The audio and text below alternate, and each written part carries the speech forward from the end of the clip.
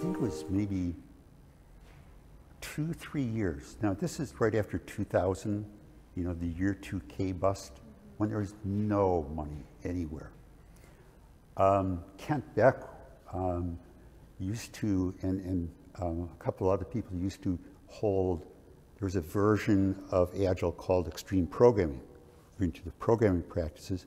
And they used to hold workshops, really grueling week-long workshops. People would come and they would teach them. And they had this backlog of people who were going to come.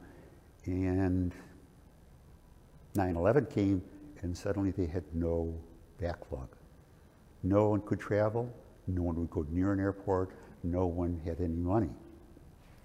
So I literally, one of the reasons I'm well known, and Scrum I think is better known than anything else, is I worked for free for 2 years. I traveled through Europe giving conferences, giving talks, arguing with people about why the traditional approach failed and why this approach would work even if you did fail, at least you know it. And so Europe was a big place where I went, very receptive. United States, went through, worked with a lot of people, a lot of work in Boston. And that really got it off the ground because no one was doing much of anything. They all had time to think.